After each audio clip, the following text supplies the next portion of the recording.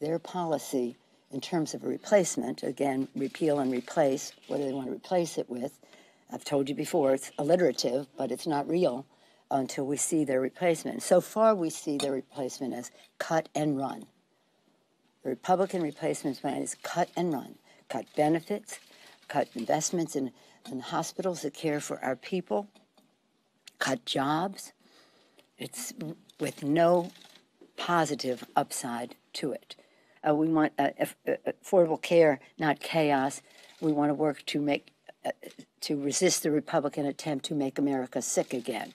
I have no guidance about minibuses or any of the rest of that, but they're going to have to go to get with it because the clock is ticking. No, we haven't gotten anything from them. I don't even know. I don't even know if they know.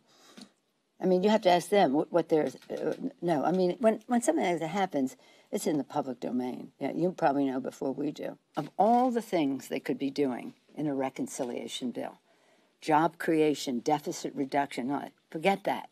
What are they doing in this bill? Overturning the Affordable Care Act, undermining the health security and financial stability of America's working families, and defunding Planned Parenthood.